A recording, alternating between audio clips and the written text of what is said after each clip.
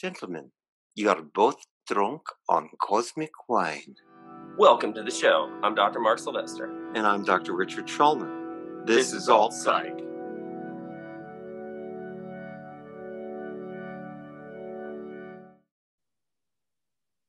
We got to figure out how to shut her off. Jeez Louise.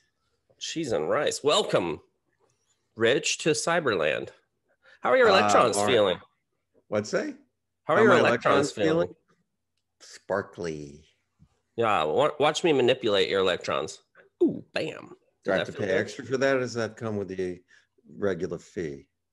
No, that was a freebie. That one's a freebie. Woo. But in return, I would like a gesture of goodwill from you, also of no charge, by presenting us with the mental wealth tip. Thank you. Yes, I would like a mental wealth tip of the day. Please go. And so does our live studio audience. Hey, people out there, the mental wealth tip of the day. I notice we don't say mental health because, as you'll find out in today's episode, it's all about health, not just mental health. So we call it mental wealth. The mental wealth tip of the day is that grief will come in waves, and it doesn't come in neat packages. I had a patient tell me once that grief came in 100-foot waves, and then there were 80-foot waves. Then there were 20-foot waves, and then there was quiet. And then he'd get hit with a 100-foot wave. So just love yourself through each wave. And that's sort of the mental wealth tip of the day. I like it. I like it. I always feel wealthier and more mental after your tips. I try my best, Mark. I like both of those things for you. Maybe not the mental one as much. I'm very excited. I brought my extremely excited face today. Really? Wow.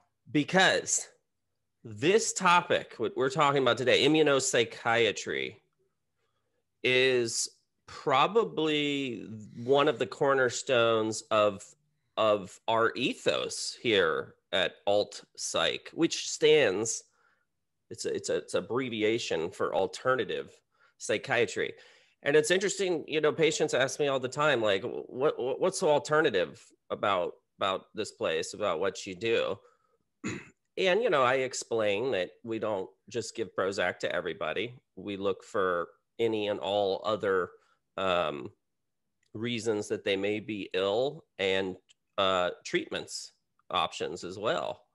So what today's show I hope to do, and I hope that you can help me not shank this one, not slice it into the woods for all you golfers. Don't think so. Is to get people really thinking about the mind-body connection, about inflammation, about our immune system, about how it connects to how we think, feel, and behave. So that's the task that we have. And 40 minutes, let's get on it, doggone it. Get on it, doggone it. So here's the tenant. Here's my tenant.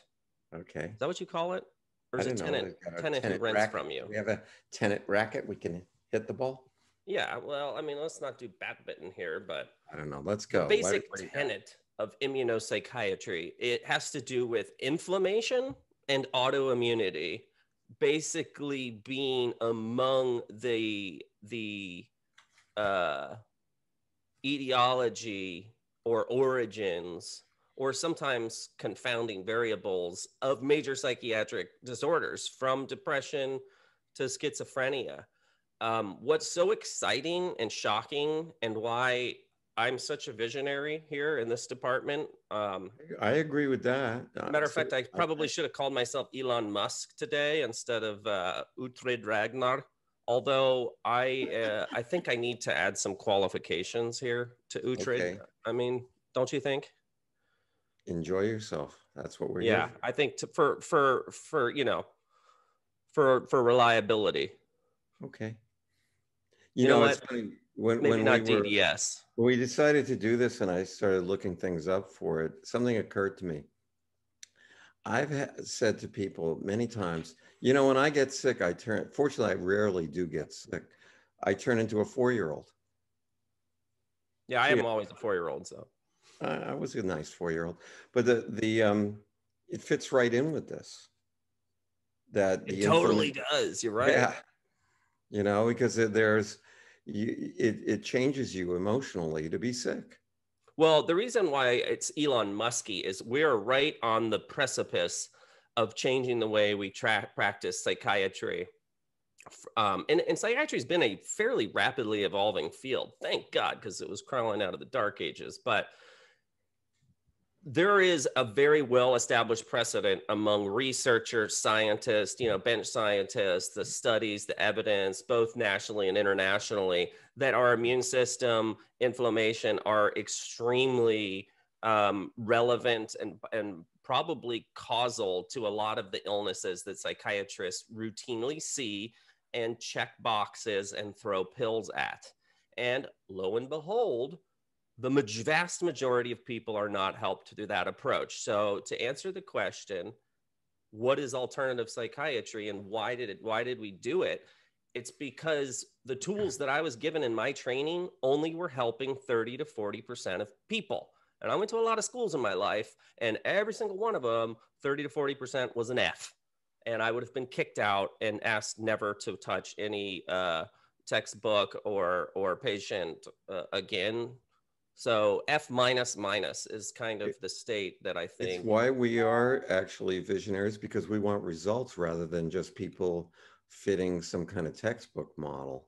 And we're already starting to see the results here, but I think on a large scale, the bench is going to finally spill into. It usually takes about 20 years for the medical education to change, kind of the approach to patients to change. These radical shifts are rare. It's not the norm for science. So we're really, really close in understanding of this field of not only immunopsychiatry. We've talked about toxicokinetics as well, which is very similar to immunopsychiatry in that it's looking at the cause of these illnesses like depression, bipolar, schizophrenia, and so on. So we're hoping this is going to enhance our knowledge of the illness mechanism and therefore the approaches to treatment.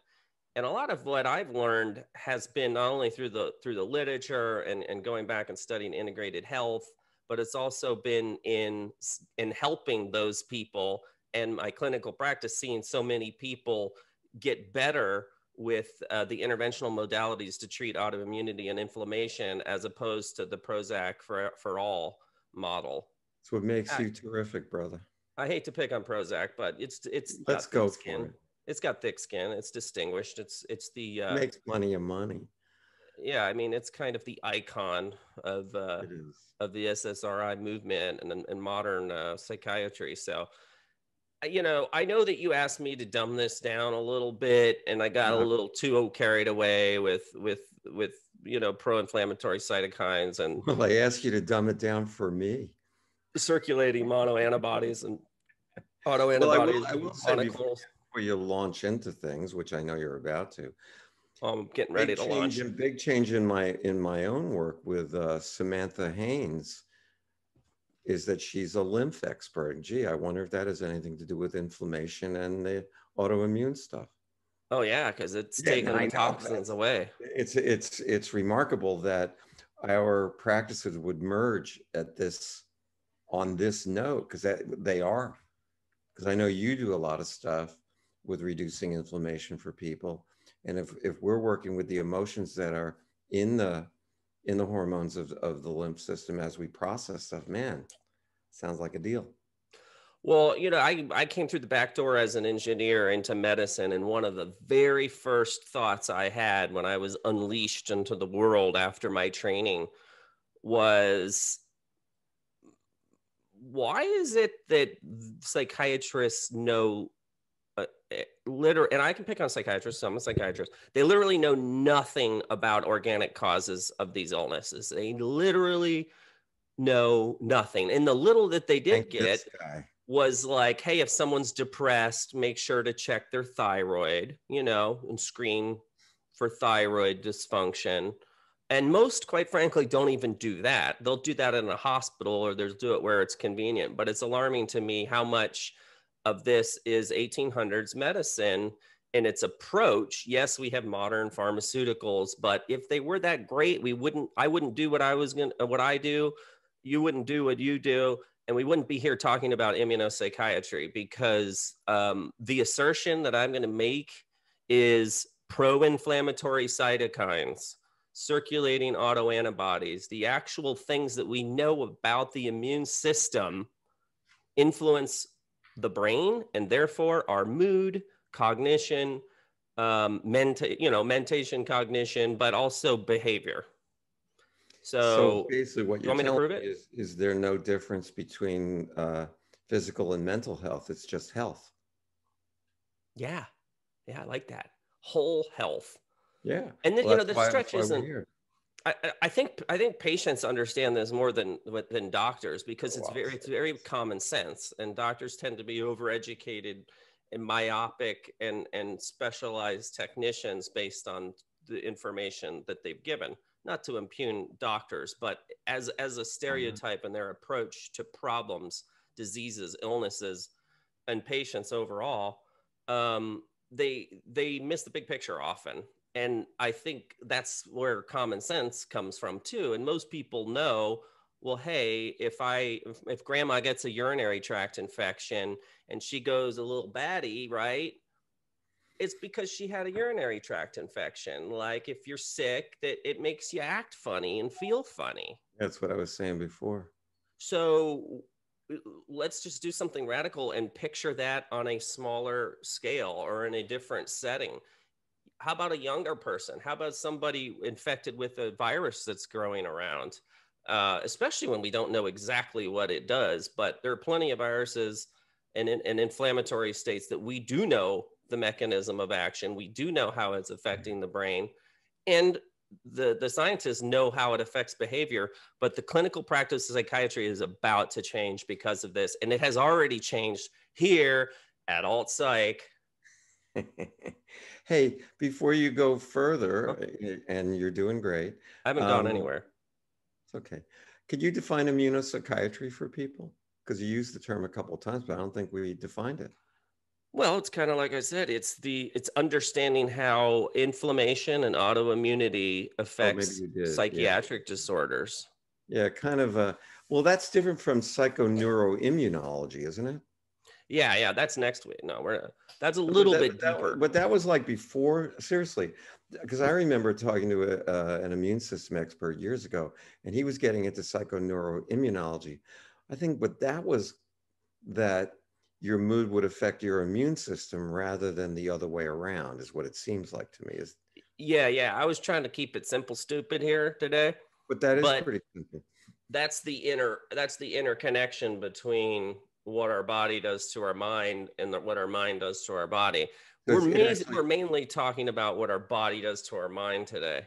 Yeah, I know, I get it, but it seems to me that the research did not bear out the psychoneuroimmunology stuff nearly as well as what we're talking about today, the immunopsychiatry, and that's why I think this topic is really important. I think this one's much easier to explain and conceptualize, and to convince people like, holy cow, how did we not see this before? This is really important. I want to see a psychiatrist that's actually going to look at something else besides a checklist in a book written in the 70s that literally has very non-specific symptoms, because that approach is going to miss 70% of people that you would have otherwise been able to help if you just thought of the body as Without interconnected. side effects, I might add. Oh yeah, frequently without prolonged suffering, without first doing no harm. So that's why this is so exciting to me, because it will revolutionize biologic psychiatry, functional psychiatry, holistic psychiatry, and current practice psychiatry will be viewed as archaic, I think, in 20 years. But Yeah, Elon Musk said some pretty crazy things in the past, and well, he did them. So okay, let's do it.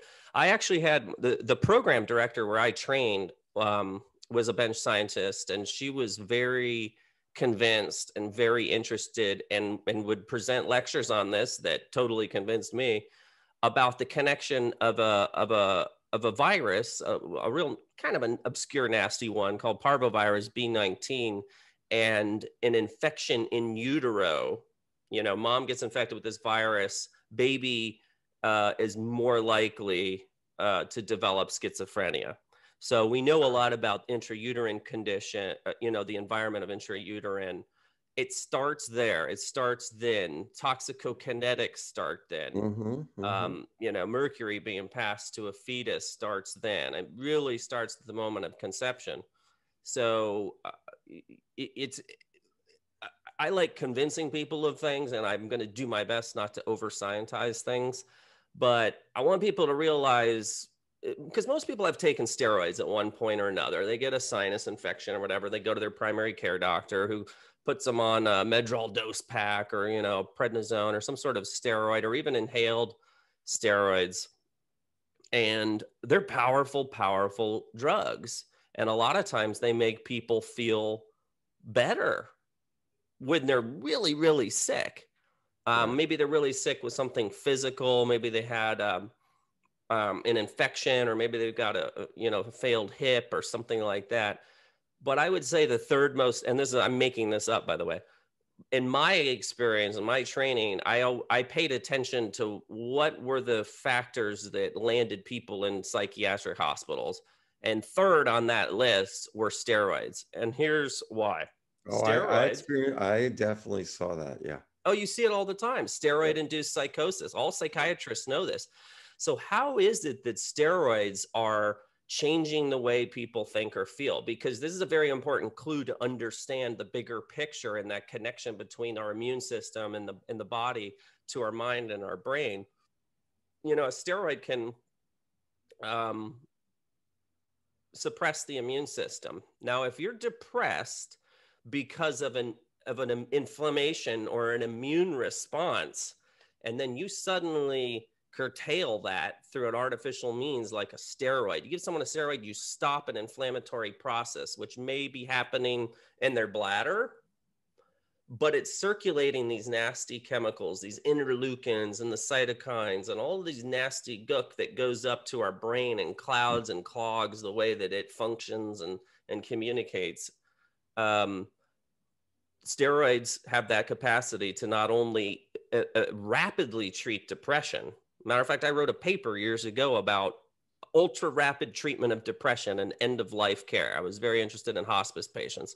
There's very few things on the planet that can rapidly treat depression. If you're on hospice, you may only have 6 weeks to live. If you're sad, let's say you're depressed, however we define that, I give you Prozac, it's going to take 6 weeks to work. If it works, if you're one of the lucky 30% and it's appropriate, which I would argue in the hospice patients, they're the least likely to respond to a drug like Prozac because there's a lot more existential causes for the way that they're feeling. There's a lot more organic causes. But guess what? You can shock their brains with ECT or TMS, which is not shocking, it's magnetics. We talked about ketamine as an ultra rapid treatment.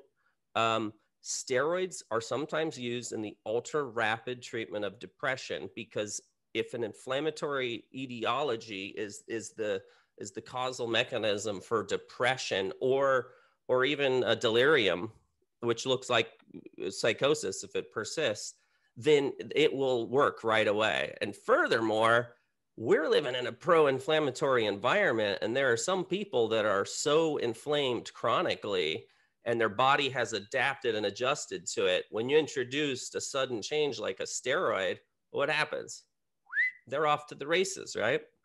They're going all Charlie Sheen and talking about tiger's blood and winning and warlocks, and they get manic as all get out. And that's the number third cause in my informal mental poll from 20 years ago of why people end up in psych hospitals. They actually can cause mania very, very, very quickly. Well, this theory of inflammation being at the root of psychiatric disorders really fits with some of that orthomolecular stuff that I've been reading about, where people get high dose niacin and it resolves even schizophrenia, major depressions, anxiety disorders. I take this stuff and I think it really is powerful at just helping me be clear. Well, and in some of my more treatment resistant or refractory schizophrenics, I always include niacin as I think as it's brilliant. I think it's absolutely brilliant and brave because, you're miles ahead of everybody else. And of course, speak the truth and run like hell, because nobody wants to hear it. But this is the truth, people. What Dr. Sylvester is talking about, this stuff works. It absolutely works, and most doctors are I don't know if it's fair to say that they're terrified of steroids, but they're aware of the power of steroids, and so they're very uncomfortable doing that. They monitor it very closely, and they're used for a very short amount of time. Well, that's an extreme Do you know a situation, lot right? of psychiatrists that talk about inflammation as the cause the way you do? I think you're absolutely right, by the way. But who else is Not talking in about my community, it? Yeah, not in I Florida, know. but yes, I know. there are parts of the country and the world where that's what biologic psychiatrists do. That's what holistic psychiatrists do. Well, that's what That's you what do. immunopsychiatrists do. That's what one of the alternatives here at alternative psychiatry is to actually look. And you can draw blood and find and correlate levels of IL-6 with depression, just like you would get an MRI in orthopedics to correlate the imaging with the symptoms that patient's reporting. So this isn't rocket science. I don't think it's a major paradigm shift in our understanding. It's a paradigm shift in our practice, which Absolutely. is where we got to go, because we're failing miserably, and we're seeing more. We've talked about inflammation increasing over the last couple of days, decades, the trauma from the last year and a half increasing. I think it's also increased in the last couple of days around here. Yeah. Wait, what? Well, you said days and then you went decades. Oh But yeah, days to the kind of, decade. well, but I mean, even if you look at the last year and the kind of cases that we're seeing, the stress levels are relentless is the best word that I've got for it. Just relentless. And that's going to, chronic stress. There's plenty of studies on the effects of chronic stress on people. And stress promotes inflammation. And I don't know if it's fair to say we all are, but as a society and a culture, and just focusing on America, there's no doubt that we're seeing chronic, low-grade, systemic inflammation. Markers popping up are coming more and more common. ESR, CRP, a lot of the things that I use to screen for either an acute inflammatory process, so you can just draw blood and look for white blood cells and stuff like that, but looking for more chronic, low-grade, systemic inflammation. These are the people that are going to have dysthymia or treatment-resistant depressions, or worse, they're going to have encephalopathy, they're going to have erratic behavior, changes in personality. We're seeing that a little bit with the long hauler symptoms, where people are recognizing, like, how is it that I'm still not right up here? And it's been months. I think there's a lot more anxiety and depressive symptoms coming through the long haulers than were originally reported. Well, I will, to give modern day psychiatrists credit, one thing that most of them will tell you is that they're aware that there are illness states that are associated with depression. For instance, like rheumatoid arthritis. They know that there's a correlation with an increased risk of depression. Now, Chronic is it pain. because their hands hurt and therefore they're sad because can't do as much and go fly fishing? Maybe.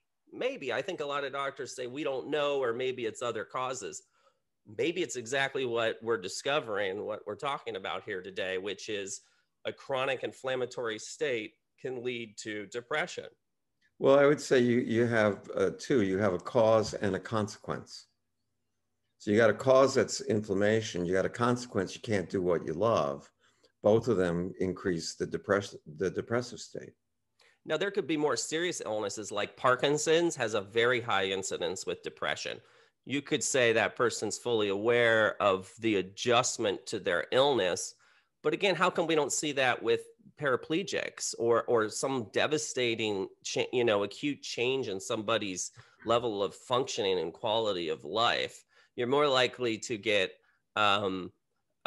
depression from Parkinson's, because there's a lot more inflammatory mediators going on with Parkinson's and the degradation of these dopaminergic nigrostriatal cells. We know a lot about the pathophysiology of Parkinson's, and we're just now connecting that to why depression is so highly correlated with Parkinson's. Would you say that it's also connected to the physical symptoms? I'll tell you why. I had a Parkinson's patient, and his wife says to me, when he goes gambling, a lot of his symptoms go away. Do you think he's faking? I said, no, I think something happens in his brain with the dopamine response when he's gambling. We've talked about this before on the show. 90% of schizophrenics smoke in America today. 90%. Why? Because the dopamine helps modulate inflammation. It helps modulate their psychotic symptoms.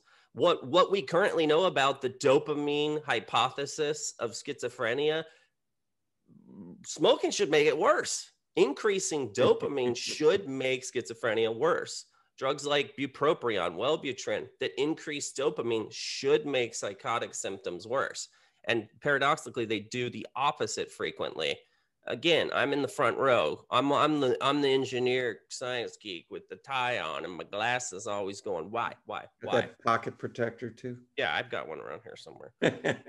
Stroke is another massive injury and inflammatory process highly associated with depression.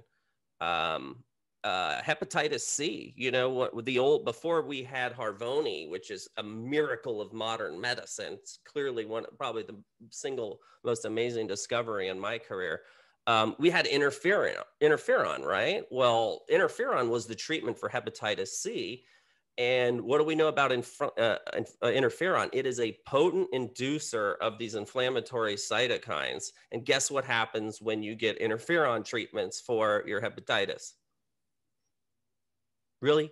Have you not been paying attention? You get depressed? You get severely depressed. Matter of fact, when they prescribe interferon, they concurrently prescribe an antidepressant because they know it's going to cause depression. To me, hello, how many smoking guns do you need to realize your immune system mediates the way you think and feel and behave, and your personality and everything connected to it? Well, you think in the past year we would all become experts on the immune system, but we seem to have more or less forgotten everything we know about the immune system in the past year. So what the hell? Well, it's funny you should mention that, because that was one of my pipe dream hopes. How do you make good come out of what the collective shared experience that we're all in it together, and we're all paying attention to, and we're all living through, and we're all interested in? To me, this was a tremendous opportunity to make good come from this. And I still think we can. I think we're getting through the initial shock and awe, and our rational brains and minds are starting to slowly come back online. And we're getting the gift of hindsight here. And I do think that we're going to get some great lessons and discoveries and shift in consciousness, which is what this podcast is really all about. Yeah, but you knew this stuff before COVID, Mark. Well, yeah, and we were also doing telehealth, and no one seemed to know what that was. Well, everybody knows now. They sure do. It's just one of the great things about working with you is that you're ahead of the curve. I've been called a lot of things today so far. That's a nice one in my book. Thank you. Then I've been called a lot of things too, and I resemble that remark. Yeah, something like that. But the bottom line is, you think about it, all the times if you go, well, be careful. Prozac may increase your suicidal ideation. Vitamin C IVs won't do that. Yeah, that's a good point. Like, for the 70% that Prozac's not going to work for, not only have we wasted precious time, not only have we failed to help them, we've prolonged their suffering, right? We've actually created suffering now because Absolutely. we gave them a drug that, hindsight, well, that didn't work, but it added side effects. It may have, if it wasn't prescribed perfectly appropriately, I mean, Right. obviously it was inappropriate to prescribe it in the first place, but you know, if you didn't use the tools that we're talking about here today, you're much more likely to make that mistake. Odds are, you know, 70% of the time you're going to actually make someone worse, not just not help them fail to, you know, Well, and I mean, waste their that time and all one that. of the things that was so puzzling when I was on the eating disorders unit, we gave people Prozac and their bulimia decreased, but they were still just as depressed. I've had other patients who said, well, I took the antidepressant and I'm actually feeling better, but I can't get an erection. You know, so I don't know, that wouldn't make me feel better, I guess. But the bottom line here is what your approach, which I think is it's so simple that it's brilliant, you know. It's the best stuff usually is. Um, I Well, can't see where the side effects are going to be from it. yeah, there Only certainly good is. effect, it's only good effects to reduce inflammation. What you're describing as an elegance to me is sort of the absence of ignorance. This is common sense, and this is why I'm passionate about it. This is why I think this is a great topic, and I think that our viewers totally will get this and go, oh my, how come how come my doctors never explained this to me? One, because main reason they don't know, and two, how did I not see this myself? No one knows your body better than you. I don't care if you have a medical degree or not. If you eat red jelly beans and it makes you act crazy, you know that. No one else can tell you otherwise. You know, your doctor says that's ridiculous. Red jelly beans don't affect the way that you think or feel. Well, actually, we're learning quite clearly red dye number 40 is very immunogenic for some people. Matter of fact, some people are quite reactive to it acutely. And so red dye and tattoos. It was a great old X-Files episode where Scully and her little paramour go get a tattoo, and he starts hallucinating from the red dye, the red ink, which is very pro-inflammatory. Red can contain a lot of heavy metals, which heavy metals are super pro-inflammatory. So this is something that even in pop culture, they've teased at, but the mainstream psychiatry just hasn't come close to getting on board to this yet, Well, despite, you know, back in their the track record. early 90s, I had a patient that had an extreme, what I would call now, emotional release, and her HIV status flipped from positive to negative. So I get this report. I go down the hall to one of the psychiatrists down the hall. I said, have you ever heard of this? He said, close the door. I have, but I can't let anybody know this. So why not? This is incredible. Well, because, you know, I'll get in trouble. This is the culture that we're in. Community standards, something like that. Yeah, luckily I gave up what people think of me caring about that a long time ago. But Me too. um, But the bottom line is maybe the community standards suck.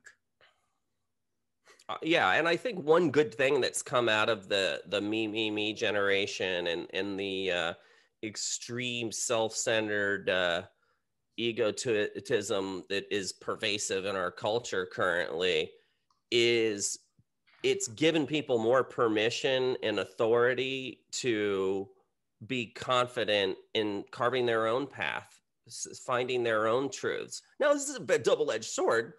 A lot of this has led straight to insanity. We've talked about that on the show too. But with great power comes great responsibility. There's a tremendous opportunity for people to say, you know what, I'm going to sift and sort through all of the BS messages that I'm getting from all directions, and I'm going to go with my deepest truth, my understanding of the world, of my area of expertise, what I've seen in my clinical practice, what the science tells me.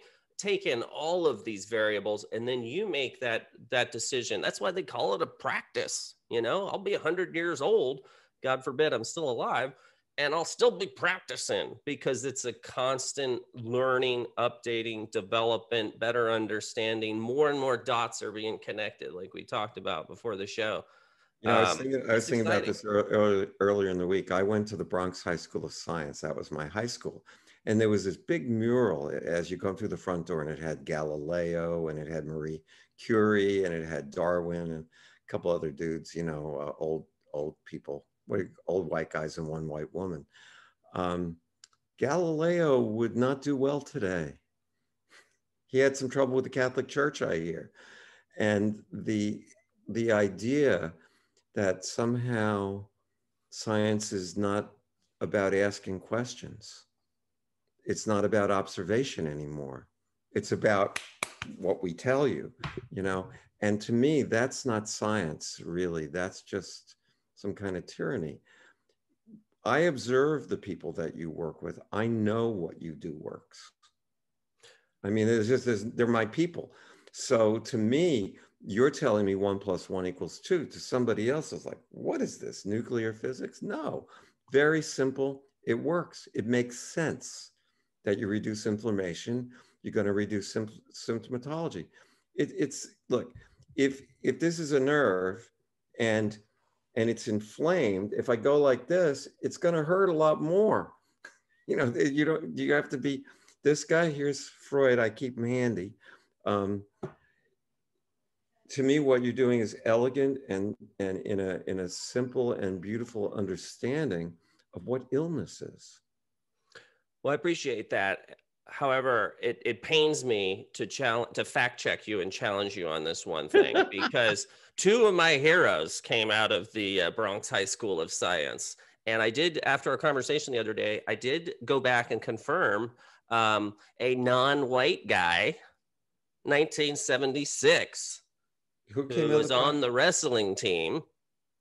From Bronx Science? Absolutely. Cool. One of my favorite humans, Neil deGrasse Tyson.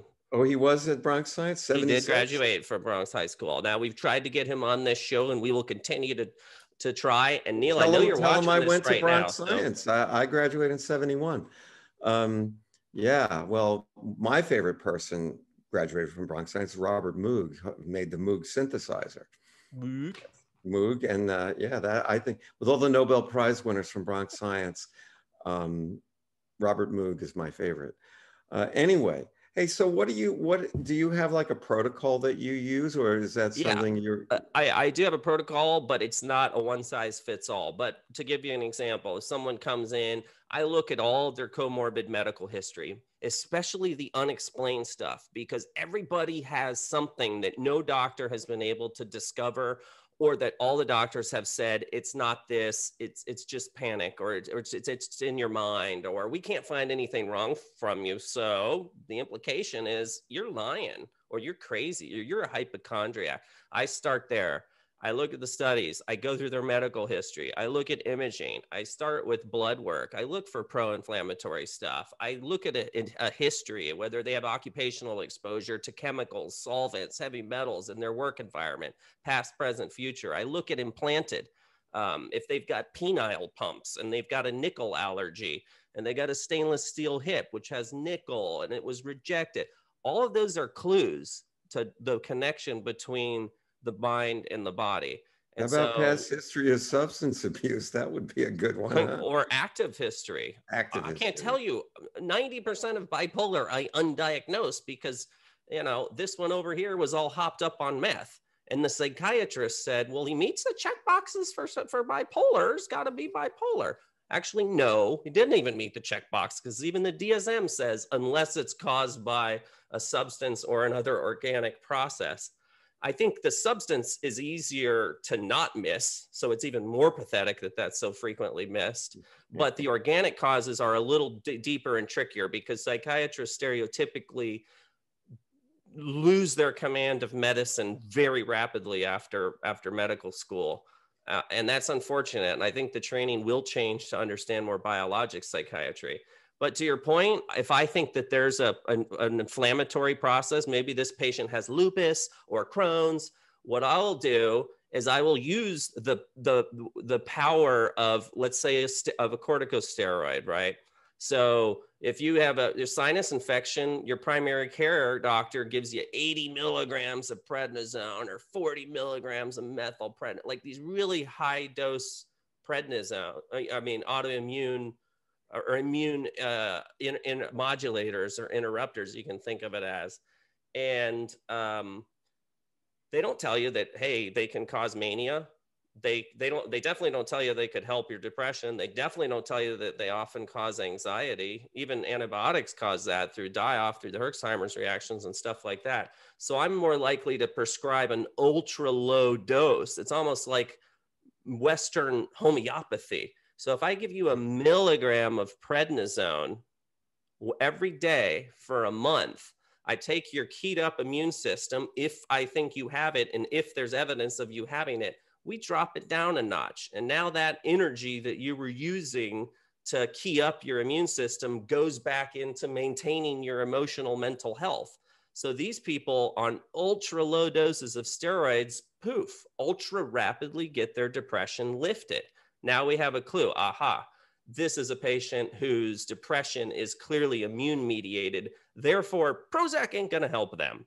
Let's look at the cause. Well, I was thinking actually, you mentioned heavy duty immune diseases like lupus, but what about stuff that's subclinical? I think that could still affect emotional functioning pretty rapidly. You mean like fibromyalgia or even more subclinical? Well, to me, fibromyalgia is pretty clinical, but even more, that would certainly be top of the list because, I deal a lot with chronic pain. But I mean subclinical, you got a lot of people, dysthymics, it's not a full-blown depression. It's just people don't get the joy out of life. The life is kind of battleship gray, but they can sort of function. It would seem to me that this would be primo kind of treatment for it because, no, can't imagine what the side effects might be except happiness. I don't know. It seems to me that there's a huge population out there waiting for this. There is. I mean, anyone has had the experience when they got a cold or a flu and they're under the weather for 2 or 3 days. What happens? They start to feel depressed. Even the modern circulating virus, it's managed to make it into the news that depression is a serious comorbidity. So that makes sense. Anyone who's had a cold or a flu, 2 things happens. One, they start to get depressed, and it's not just from laying around for 2 or 3 days. It's because they have an acute inflammatory state. No, here's a more important thing. What happens the day that they start feeling better? When their immune system gets the upper hand and it lowers the inflammation and they're no longer symptomatic, how do they feel up here? They actually don't feel normal. They feel unusually good. You ever notice that after a cold, your first day back, you're like, oh man, I'm rocking.